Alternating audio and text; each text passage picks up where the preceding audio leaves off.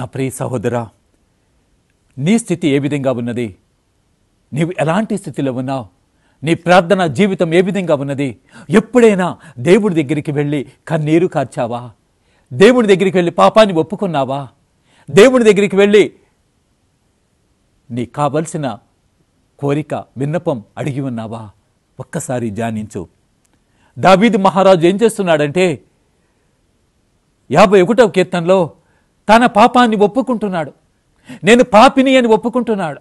ఇదిగో నేను నీకు వ్యతిరేకముగా పాపము చేసి ఉన్నానని ఒప్పుకుంటూ ఉన్నాడు. ఆయన అంటున్నాడు, నేను తల్లి గర్భములో పడినప్పటి నుండి పాపాత్ముడనే. ఆయన అంటున్నాడు, నా అపరాధములన్నీ నాకు తెలియను. 51వ కీర్తన 3వ వచనంలో నేను చేసిన తప్పులు నాకు తెలియను.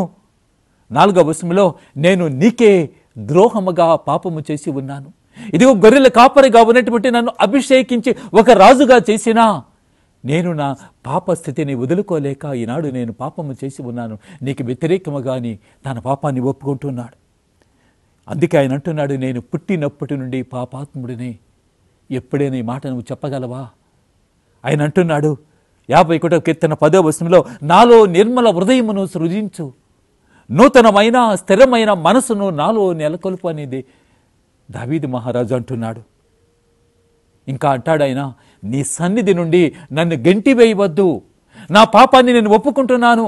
ప్రభా, నన్ను కడుగు, నన్ను నూతనీకరించు, నూతనమైన స్థిరమైన మనసు నాలో నెలకొల్పు అంటున్నాడు. అదేవిధంగా నీవు నేను ఈ లోకంలో జీవిస్తున్నా ఎన్ని మార్లు దేవునికి వ్యతిరేకముగా పాపము చేసి ఉన్నాము. ఎన్ని మార్లు నీవు నీ భార్యకి వ్యతిరేకముగా పాపములు చేసి ఉన్నావు. ఎన్ని మార్లు నీ భర్తకు వ్యతిరేకముగా పాపములు చేసి ఉన్నావు. కుటుంబంలో బిడ్డలుగా జీవిస్తూ తల్లిదండ్రులకు తెలియకుండా ఎన్ని మార్లు పాపములు చేస్తూ ఉన్నాం. ఎప్పుడైనా దేవుడి సన్నిధికి వచ్చి ప్రభా, ఇది నా పాపము చేసి ఉన్నాను, ఇది నా తప్పు అని ఎప్పుడైతే ఒప్పుకుంటున్నావా, క్షమాపణ వేడుకుంటున్నావా, కన్నీరు కారుస్తున్నావా, ఈ క్షణం దేవుడు నిన్ను ప్రశ్నిస్తూ ఉన్నాడు, నీ జీవితం ఏ విధంగా ఉండి ఉన్నది? ఎప్పుడైతే నీ పాపాన్ని ఒప్పుకొని దేవుని సన్నిధిలో పశ్చాత్తాపడి కన్నీరు కారుస్తావో దేవుడు నీ పాపాన్ని మన్నించి నిన్ను దీవించడానికి సిద్ధముగా ఉండి ఉన్నాడు. ఆనాడు యేసు ప్రభు మత్తయి సువార్త 26వ అధ్యాయం 38వ వచనం చూసినా గెత్సేమనీ తోటలో ఎంతగానో వేదన పడుతున్నాడు.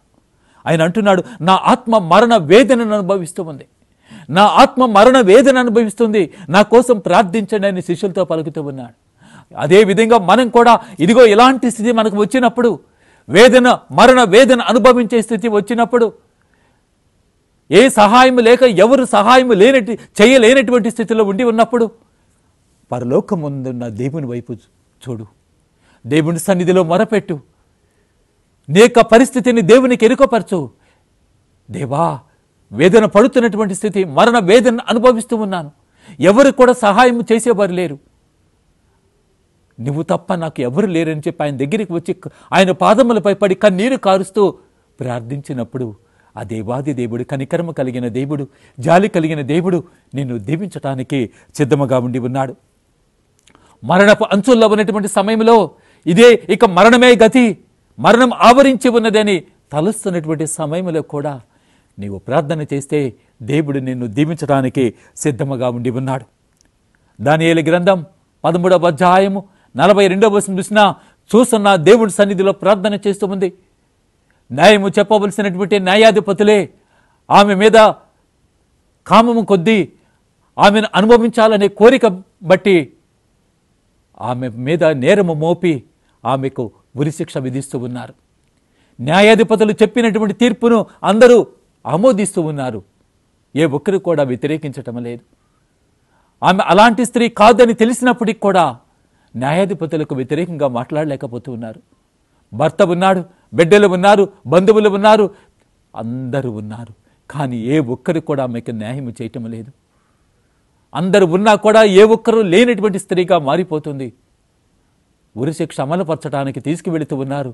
అలాంటి సమయంలో ఆమె ప్రార్థన చేస్తూ ఉంది. దానియేలు గ్రంథం 13వ అధ్యాయం 42వ వచనంలో చూసిన గొంతెత్తి బిగ్గరగా దేవునితో మాట్లాడుతూ ఉంది.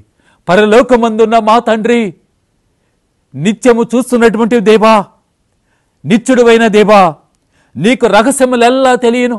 ఈనాడు ఏం జరిగిందో నీకు తెలియను, నాలో ఏ పాపము ఉన్నదో నీకు తెలియను, ఎందుకు ఇలాంటి స్థితి నాకు వచ్చి ఉన్నదో తెలియను. నేను ఏ పాపము ఏ తప్పు చేయనటువంటి దానిని నీకు అంతయో తెలియను. ప్రతి కార్యము కూడా జరగకముందే చూసేటువంటి దేవుడివి. ఈ లోకములో నిత్యము గమనిస్తున్నటువంటి దేవుడివి. నేను ఏమి చేస్తున్నానో ఎక్కడ ఉన్నానో చూస్తున్నటువంటి దేవుడివి. ఈ సమయంలో నాకు మరణ శిక్ష విధించబడింది. న్యాయాధిపతులు కోరినటువంటి కోరిక తీర్చలేదని వారు నా మీద నేరం మోపి ఈ సమయంలో నాకు మరణ శిక్ష విధించి ఉన్నారు. ఈ మరణ శిక్ష అమలు పరపబడుతుంది, అమలు జరపబడుతుంది. కనుక ఈ సమయంలో దేవా, నన్ను చూస్తున్న దేవా, కరుణించే దేవా, కనికరించే దేవా అని చెప్పి పరలోకమందున్న దేవుని వైపు చూస్తూ కన్నీరు కారుస్తూ విలపిస్తూ దేవుని సన్నిధిలో ప్రార్థన చేస్తూ ఉంది. మన దేవుడు చూస్తూ ఊరుకునే దేవుడు కాదు. ఎప్పుడైతే ఆమె ప్రార్థన చేస్తుందో వెంటనే దేవుడు ఆమె పట్ల ఒక కార్యము చేస్తూ ఉన్నాడు. అక్కడనే ఒక యువకుడిని ప్రేరేపించి అది తప్పు అని నిరూపిస్తూ ఉన్నాడు. దానియేలైన యువకుడిని ప్రేరేపించి దానియేలు చేత మాట్లాడిస్తూ ఉన్నాడు. ఆయన అంటున్నాడు, ఇది నాకు సమ్మతము కాదు. న్యాయము చెప్పిన విధానం, తీర్పు చెప్పిన విధానం ఇది సరైనటువంటి తీర్పు కాదు అని ప్రకటిస్తూ ఉన్నాడు. ఎప్పుడైతే ఆ తీర్పు ప్రకటిస్తూ ఉన్నాడో మరలా తీర్పు తీర్చి న్యాయాధిపతులకు దండన శిక్ష విధిస్తూ ఉన్నారు. నా ప్రియమైన సహోదరి సహోదర, నీవు నేను కూడా చూడవలసింది పరలోకమందున్న ప్రభు వైపు చూడాలి, ప్రభు సన్నిధిలో ప్రార్థించాలి, కన్నీరు కారుస్తూ విలపిస్తూ ప్రార్థన చేయాలి. మనకు వచ్చినటువంటి సమస్యను బట్టి, మనకు వచ్చినటువంటి కష్టమును బట్టి, మనకు వచ్చినటువంటి అవసరమును బట్టి ఎప్పుడైతే నువ్వు దేవుడి సన్నిధిలో ప్రార్థన చేస్తావో, కన్నీరు కారుస్తావో, దేవుడు చూస్తూ ఊరుకునే దేవుడు కాదు. నీకు వచ్చినటువంటి శ్రమ, నీకు వచ్చిన వేదన బట్టి దేవుడి వద్దకు రాక ఎవరి వద్దకో వెళ్ళి ఎవరి దగ్గర నా కోసం ప్రార్థించండి అని పలుకుతావు. నీకు వచ్చినటువంటి శ్రమను బట్టి ఎవరి దగ్గరికి వెళ్ళి నీ బాధను వారితో చెప్పుకుంటావు. కానీ దేవుడు అంటున్నాడు, ఇర్మీయా గ్రంథం 17వ అధ్యాయం 3వ వచనంలో, నరుల మీద ఆధారపడువాడు శాపగ్రస్తుడు అంటున్నాడు. ఎవరి దగ్గరికి రావాలి అంటే నువ్వు నా దగ్గరికి రా, నువ్వు నా దగ్గరికి వచ్చి నా సన్నిధిలో మొరపెట్టు, కన్నీరు కార్చు అంటున్నాడు. ఇర్మీయా గ్రంథం 17వ అధ్యాయం 7వ వచనంలో, నా మీద ఆధారపడిన ప్రతి బిడ్డని కూడా నేను దీవిస్తానంటున్నాడు. ఏ విధంగా సూసన్ను దీవించాడో అదే దేవుడు నిన్ను నన్ను దీవించడానికి సిద్ధముగా ఉండి ఉన్నాడు. కనుక మనం ఆ ప్రభు వైపు వెళ్ళాలి, ప్రభు దగ్గరికి వెళ్ళాలి, ప్రభు సన్నిధిలో ప్రార్థన చేయాలి. ఆ విధంగా ప్రార్థన చేసినప్పుడు దేవుడు మన ప్రార్థన ఆలకించడానికి సిద్ధముగా ఉండి ఉన్నాడు. 6వ కీర్తన 6వ వచనం చూసినా, నేను విచారము వల్ల కృషించిపోతున్నాను. కీర్తనకారుడు అంటున్నాడు 6వ అధ్యాయం 6వ వచనంలో, నేను విచారము వల్ల కృషించిపోతున్నాను, ప్రతి రేయి కూడా నా పడక తడిసిపోతుంది. ప్రతి రేయి కూడా పడుకుంటున్నానే కానీ నేను కన్నీరు కార్చి కార్చి నా పడక నా కన్నీటితో తడిసిపోతుంది. నా తల దిండు నా అసర జలముతో నానుతున్నది. అంటే నేను కార్చే కన్నీటిలో ఆ యొక్క పడక తడిసిపోతుంది. ఎప్పుడైతే ఆ విధంగా మొరపెడతావో, నువ్వు కూడా దేవుడి సన్నిధిలో మొరపెడతావో, కన్నీరు కారుస్తావో, దేవుడు నిన్ను దీవించడానికి సిద్ధముగా ఉండి ఉన్నాడు. నువ్వే కాదు, ఆనాడు ఈ లోకంలో జీవించినటువంటి యేసు ప్రభు కూడా ఒకనొక సమయంలో కన్నీరు కారుస్తూ ఉన్నాడు. లాజరు మరణించినప్పుడు, లాజరు సమాధి చెంతకు వెళ్ళినప్పుడు యేసు ప్రభు కన్నీరు కారుస్తూ ఉన్నాడు. యోహాను సువార్త 11వ అధ్యాయం 35వ వచనంలో లాజరు సమాధి చెంత యేసు ప్రభు కన్నీరు కారుస్తూ ఉన్నాడు. నా ప్రియ సహోదరి సహోదరా, నీవు గనక కన్నీరు కారుస్తా ఉంటే చూసేటువంటి దేవుడు కాదు మన దేవుడు. దర్శన గ్రంథం 21వ అధ్యాయము 4వ వచనం చూసినా, వారి నేత్రముల నుండి కారుతున్నటువంటి ప్రతి కన్నీటి బిందువుని నేను తుడిసి వేస్తానని దేవుడు ఈ సమయంలో నీతో పలుకుతూ ఉన్నాడు. నీకు కన్నుల నుండి కారే ప్రతి కన్నీటి బిందువుని నేను తుడిసి వేస్తానంటున్నాడు. ఇక మృత్యువు కానీ, దుఃఖము కానీ, ఏడుపు కానీ, బాధ కానీ ఏ మాత్రము ఉండబోవు. ఎప్పుడైతే నువ్వు కన్నీరు కారుస్తున్నప్పుడు దేవుడు నీ కన్నీటిని చూసి ఉన్నాడో, నీ కన్నీటిని తుడిసివేస్తున్నాడో, ఇక ఏ బాధ కూడా, ఏ రోగము కూడా, ఏ వ్యాధి కూడా, ఏ సమస్య కూడా నీ దరికి రాదు అని దేవుడు పలుకుతూ ఉన్నాడు. కనుక నువ్వు ఎప్పుడైతే కన్నీరు కారుస్తావో నీ కన్నీరుని తుడిసివేయటానికి దేవుడే నీ దరికి వస్తాడు. కనుక మనం దేవుని సన్నిధిలో ఉండి ఉండాలి, దేవుని సన్నిధిలో కన్నీరు కార్చాలి. ఎవరి వద్దకో వెళ్ళి కన్నీరు కార్చడం కాదు, ఎవరి వద్దకో వెళ్ళి నీ బాధను వెలిపుచ్చడం కాదు. నువ్వు ఎక్కడికి రావాలంటే నిన్ను నన్ను సృజించినటువంటి దేవుని దగ్గరికి వచ్చి ప్రాధేయపడినప్పుడు, కన్నీరు కార్చినప్పుడు నీ కన్నీటిని తుడిసివేయటానికి దేవుడు సిద్ధముగా ఉండి ఉన్నాడు.